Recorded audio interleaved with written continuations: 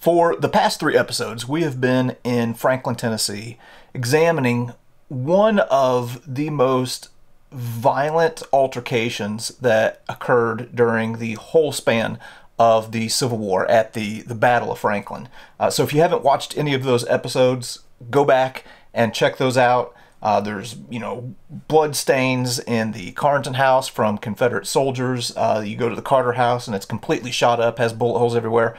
Fascinating place that if you're ever in the Nashville area, you need to go see it. However, there was one story that Brad told me about an individual named Todd Carter who grew up there in the Carter house that I just couldn't seamlessly work into any of the episodes, but it's too good of a story to not be told. So you can kind of think of this as, I guess, a bonus episode of History Traveler looking at the tragic story of Todd Carter.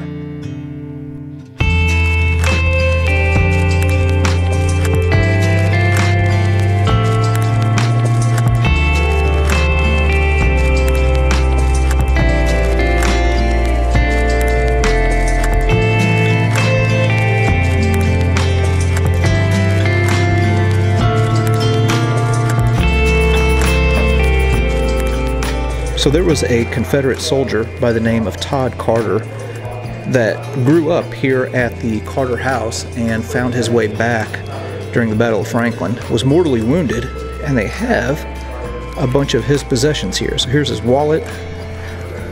They also have the sword that belonged to Todd Carter,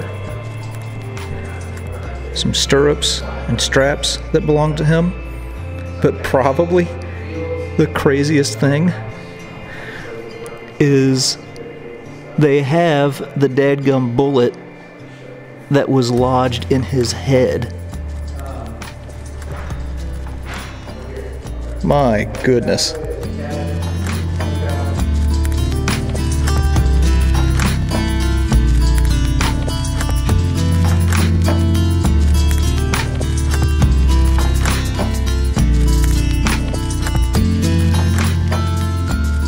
So on the wall right here are the 3 Carter sons who were alive by the time of the Civil War.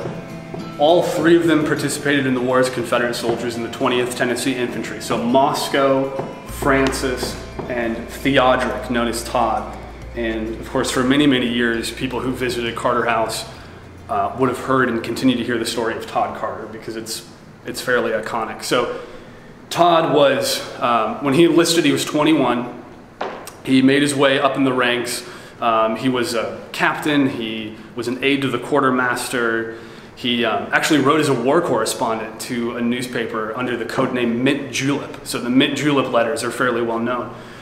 Well, in November of 1863, Todd was captured and sent up to prison in Johnson's Island, Ohio. And he was there for a few months. And we know he was there. He corresponded with his family. They knew he was there. But in February of 1864, Todd's letters home stopped. And as far as we know, the family had no contact with him from that point until the Battle of Franklin. Now, in the years since, we've been able to piece together some of these, some of the details that happened.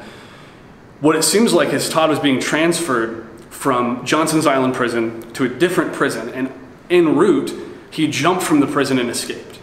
He takes this route that we've recently found more details about exactly what he does, but long story short, he makes his way to the Atlanta area, back to the Army of Tennessee, reunites with his regiment, the 20th Tennessee, just in time for Hood to begin his Nashville campaign.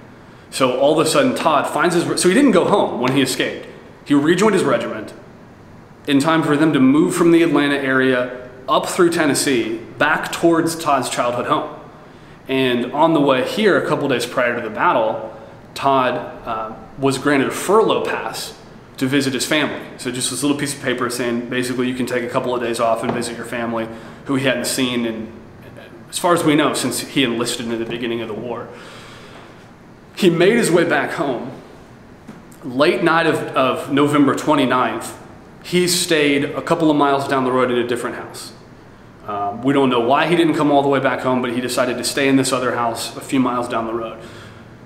On the morning of November 30th, when he then attempted to make his way to Franklin, upon getting near town, he realized that Franklin was already overrun with U.S. soldiers. The Federal Army had arrived early that morning. They took over his house, and there's just no way he can get here because he would be captured.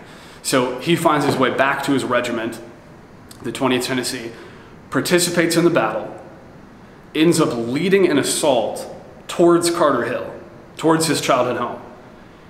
During this assault, Todd is mortally wounded, severely wounded multiple times. Actually took half of a bullet in his eyebrow. The family emerges from the cellar the morning after the battle, where they had been for 10 or 12 hours, hearing everything, but again, no idea that Todd's out there. No way of knowing that he was out there. They haven't heard from him, that we know of. They hadn't heard from him since February. They are notified by an unknown soldier at first and then an officer that Todd was here and that he was severely wounded.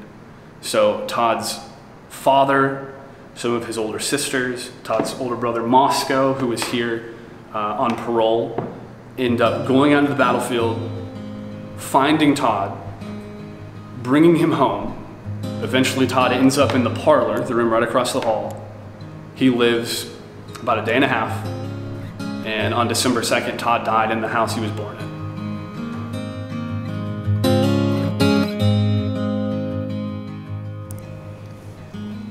Well, this is the parlor that Brad was just referring to that Todd Carter died in. It's kind of interesting getting some of these personal stories from the Civil War and from the Battle of Franklin. Now, this room also served as, I guess you could say, the Union Army headquarters. So here you can see this field desk. Everything that you see in here, all of the furniture is, original to the time period of the Civil War. So that's one thing I really appreciate about visiting here, is you're going to see things as they were. Very interesting. Okay, now here is the advantage of going through one of these places with somebody who knows what they're talking about. This might look like just an ordinary bookcase, but what makes it cool is that little dark spot right there is a patched in bullet hole from the Battle of Franklin.